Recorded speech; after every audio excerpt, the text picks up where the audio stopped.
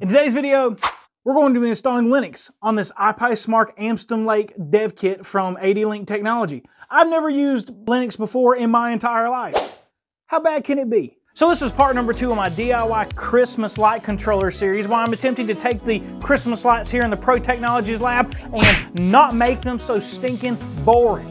So just like last week, the brains of this outfit is this SMARC Amston Lake dev kit. Now this dev kit consists of a little computer-on module about the size of a credit card right here. This is an ALEC ASL SMARC module. Runs a little Intel Atom processor, and then it's on top of this SMARC Plus carrier. This thing's pretty neat. It has USB, Ethernet, HDMI, has a Raspberry Pi compatible header, has camera inputs, even has M.2 slots on the back. What am I ever going to do with M.2 slots? I don't know, but they're there. So let's get started installing Linux on this bad boy.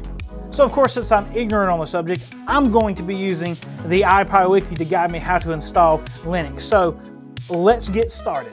So ipy.wiki is the main website for all of the IPy modules, and if we go to Docs Plus, SMARC, SMARC Amston Lake, that is going to be the wiki page for the Amston Lake dev kit. Scroll down to software documentation and Ubuntu, and this is what we'll be using as our guide to install Ubuntu onto this module.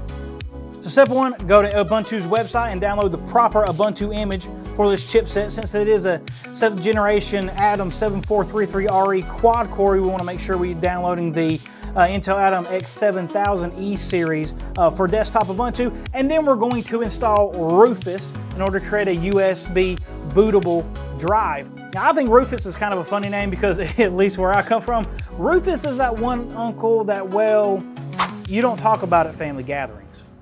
So using Rufus, we can create a bootable image for the SMARC module. And to tell you the truth, between the wiki and Rufus, the process is quite easy. So let's get to actually installing it on this module.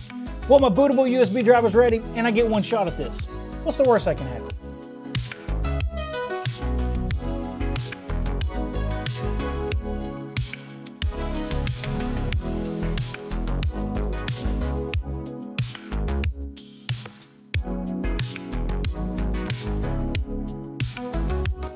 And look at that, it actually works. I've got Ubuntu running on the SMARC module. I can't believe I did it. I can't believe it worked. One little thing I had to change was in the BIOS. I had to change the boot setting to the SD card where it installed. But besides that, it actually works. I am so surprised. So that's the end of part 2. Join me in part 3 when we actually start configuring things on this thing to control some Christmas lights.